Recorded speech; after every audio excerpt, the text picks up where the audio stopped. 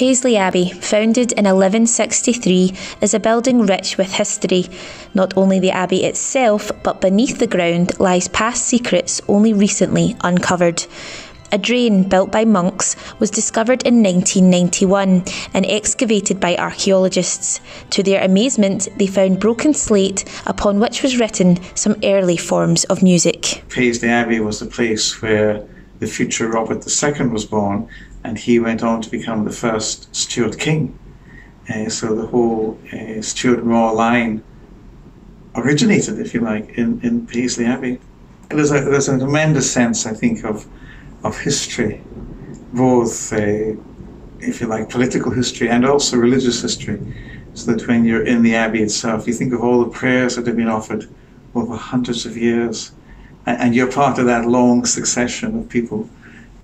Renfrew District Council had proposed to mark out the positions of major buildings and conduits of the monastery to enhance interest in the site. Working together with archaeologists from Glasgow University, the search for the drain began. On the last day they were tidying up, and a man walking past leant on the fence and said, "What are you doing?" You see? And they said, "Well, we are looking for the abbey's medieval drain, but we haven't found it." And he said, "Well, I know where it is." And it turns out that in his young day, he had been an apprentice, I think, with the water board, and had been sent down into the drain for something to do with the water board. So he took them across the road to the other side of Abbey Close, from where they were looking, and said, "If you dig that piece of ground up, you'll find a manhole cover," which they did. And the manhole cover was the entrance to the drain. And the drain actually looks more like a tunnel than a drain. I don't know what you think of when you think of a drain, but you might think of something quite small, whereas this is 2 meters high, stone vaulted ceiling, stone walls, stone floor. So it's quite a structure. When they first rediscovered it, there was about 1 meter of mud on the ground, and inside that mud there were all sorts of remains, including the slate music. What must the abbey have been like in the days when they would build a structure like that for a drain? It just suggests the importance of the abbey, the power of the abbey, the wealth of the abbey in those days.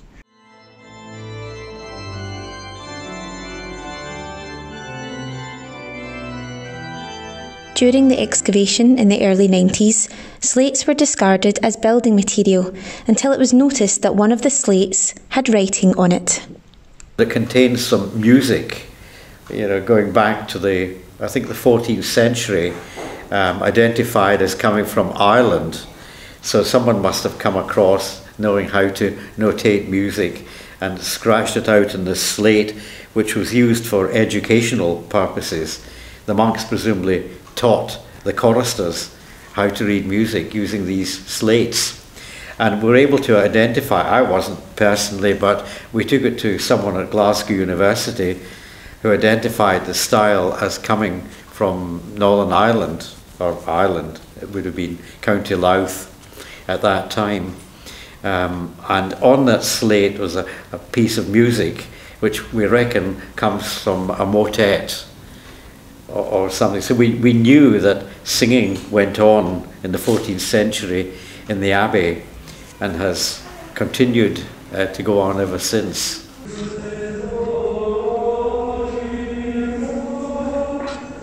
Even though the music written on the slates found during the excavation of the drain is so significant, there is still a mystery of exactly what it is and what it means. It could be part of a motet, probably up to 3 voices. It wouldn't have been any more, I don't think. It would have been unaccompanied. And there are no words, so there's nothing to guide us at all. That's as much as we know, really. I just wish we'd get down there and find some more slates with music, because that might provide an answer. The early forms of music that were found have inspired many artists over the years, including UWS master student Robert Allen. He has composed a piece of music taking inspiration not just from the slates and the drain, but also from Paisley Abbey. So, I had composed a couple of different pieces, and I had basically took in the lost and found elements. So I wanted it to have like a beginning piece and an end piece, put them together and it had that. So I tried to come up with some quite kind of sad sounding music, and then for the second half some kind of hopeful, kind of uplifting kind of music. So I visited the Abbey, and I spoke to the minister, and he had shown me around, and at that point I decided on this piece. So I had to work on it a little bit. Me and Gordon sent some ideas back and forward. So I thought I'll try and challenge myself and do something a little bit different. And I've never actually written music before as well, so that was the other challenge. So not only write music, try to do it on the piano. I can record a little bit, so that made it easy. Well, so when I had two separate pieces, and I thought I was going to use the other one, and then when I came in, just how beautiful it was, I was like, there was something about this piece that I thought resonated with the Abbey, and just the actual feel of the place. Because it was weird when I came, it was just a weird feeling in the place. It's quite welcoming, and it's so beautiful. So that was kind of what made me choose that one. We obviously had the slates and we had the music, and I was going to try and incorporate that, but whoever wrote it didn't have a good ear for melody, in my opinion. So I thought I would kind of just try and come up with my own piece, but be inspired by that to kind of bring it together and make something quite unique. So Gordon took the slates, he kind of scribed them, put them to music, and gave me them. We had a listen, and I guess it would have been easy to have just took what they did and put that into something, but I guess it was taking inspiration from that and coming up with something unique on its own. I thought it was interesting. Obviously it's really old, but it was interesting. So tonight I'm sort of working on some music for our collaborative project. A few weeks ago we were at in fact we've been to the Abbey a couple of times, sort of just meeting the people in the building, finding out a little bit more about the Abbey, the drain, the sort of background. And the second time that we went there, we had the chance to basically I took in a small drum kit into the Abbey, and I just thought it'd be a good idea to try and play some drums, play some grooves in the Abbey, with the intention of using it back here, and creating some music for the piece. So the thing was though, it was so ambient. I mean the room was so lively that when I was playing like straightforward drums, it was all the reverb was sort of making it overlap, and it was quite, you know, wishy-washy, I guess. So once I realised that was the case, I decided to just take individual samples of the drums, just straight hits on the kick, snare, toms and cymbals, and the idea, I guess, was to sort of use them to build a drum groove and then sort of build a track around that. So that was my side sort of idea. Robert, he does the music also in our group. He's composing a piece also. His will be the main piece, I would imagine, for this, which I will then be mixing.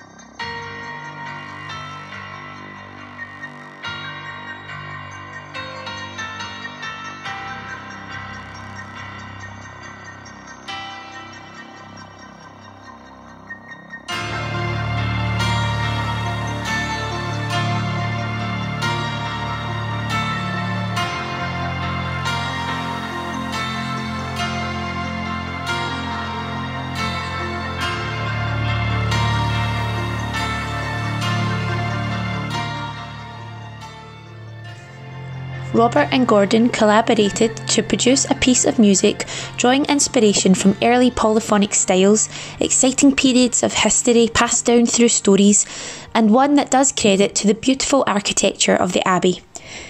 Reviving the music of Paisley Abbey was not just a one-dimensional goal, but a journey to engage with a past so different from the present, but still connected through rhythm, beat and song.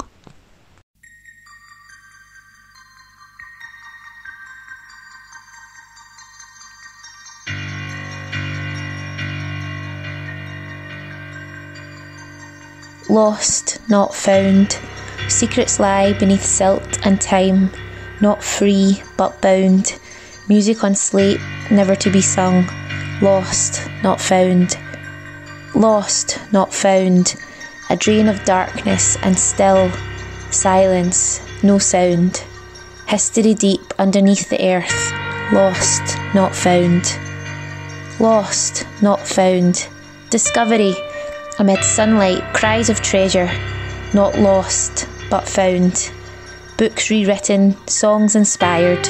Not lost, but found. Not lost, but found.